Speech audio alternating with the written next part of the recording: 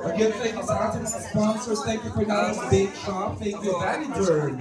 Thank you, Sweetbox. Thank you, Lil Han, Pinapolia. Thank you, Photo Man. Thank you. And of course, thank you, Sheena.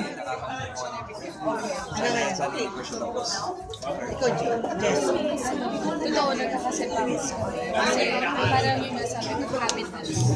So parang siyang vice na biglang tinanggal. Parang ganun yung feeling na parang hinahanap-hanap ko pa rin yung taping, yung extended grace and Christian. What are the things you're gonna miss here now na matapos na? Sobrang namimiss ko yun. Kasi, grabe, iba talaga yung klaseng training. Pero ganun. At saka syempre yung Ikaw, Jessy. Ano bang mamimiss mo? Nalito ka na rin.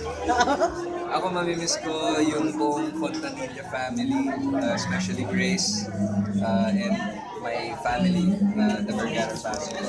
And of course, sabi ko nga kanina yung buong You're My Home, nag-iwan siya ng magagandang memory sa akin.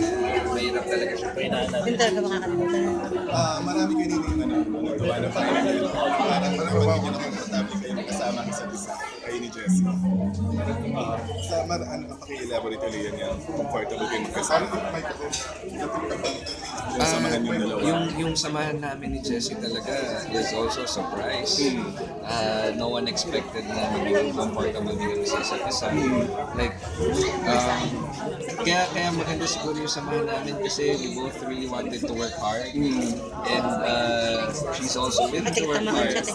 Kaya, tingin ko ano kami, pareho kami na nasa isip talaga na we wanted na galingan yung characters namin and then magawa namin yung work namin properly talaga. Pareho kami na nasa isip na.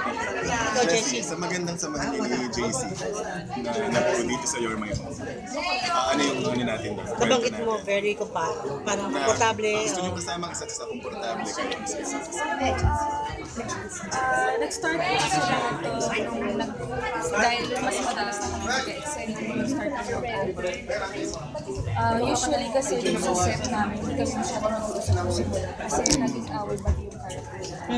Tapos nung naging si Christian na siya, kasi Grace, naging mas nakilala na ako ni Jessy, mas naging nakilala ko na siya.